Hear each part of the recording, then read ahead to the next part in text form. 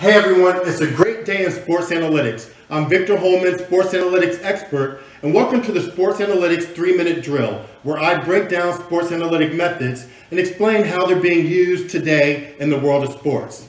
Today I'm going to discuss conditional probability, and more specifically, conditional probability and how it's applied in sports analytics today.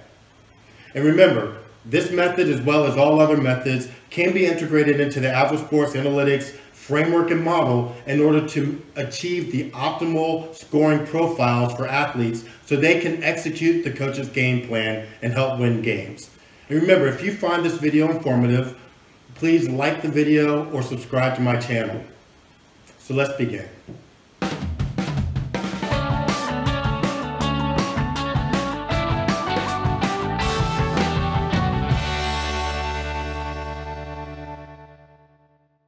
Probability is defined as a measure of how often a particular event will take place if the experiment occurs repeatedly. Probability ranges from 0 to 1. 0 indicates that the event is impossible, and 1 indicates that the event definitely will occur.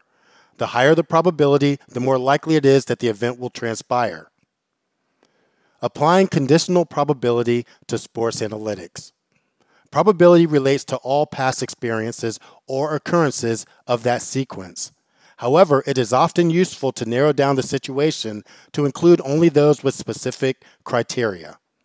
Instead of simply looking at the probability of a baseball team winning a game, you may want to know the probability of the New York Yankees winning when Aaron Judge hits a home run.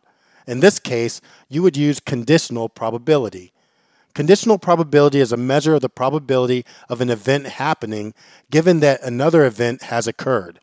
Conditional probability allows us to add extra conditions to the scenario we want to explore. Conditional probabilities are very helpful as they allow us to include additional information or assumptions into the calculation.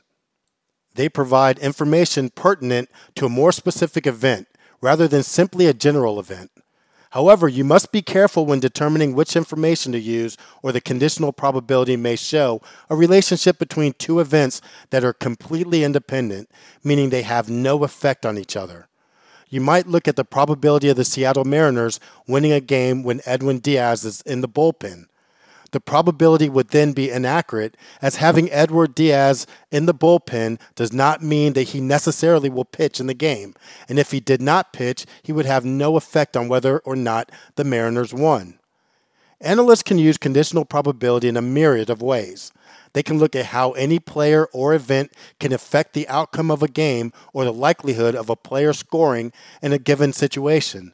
This analysis gives them the capability to rank the effectiveness each player has in a given situation. The information can be used when looking at possible trades or draftees. Which of the available players would have the greatest likelihood of scoring for their new team? This information helps determine which players would be the best choices to improve the weak spots in the team's roster. Coaches can use conditional probability to help determine their lineup for any specific game. A baseball coach can use conditional probability to determine the likelihood of each of his players scoring a run when facing the scheduled pitcher. It also helps in deciding when to put a designated hitter or designated runner into the game in order to increase their probability of scoring in a given scenario and improving the team's chances of winning a game. And that's conditional probability applied in sports analytics in 3 minutes. Thanks for watching this video, and I hope you found it informative. If you'd like to learn about a groundbreaking approach for leveraging analytics to get players to execute team strategy, check out my Agile Sports Analytics framework, software, and mobile app. If you'd like to know how your team or sports organization can leverage analytics across the 7 key maturity areas and 26 best practices, check out my Sports Analytics Maturity Model and take the free comprehensive Sports Analytics Maturity Assessment. To learn more about this and 150 different sports analytic methods, purchase my book, Sports Analytics from A to Z, available on Amazon. And if you need help developing analytic models that create a competitive edge, contact me for a free consultation at www.agilesportsanalytics.com or call me at 888-861-8733.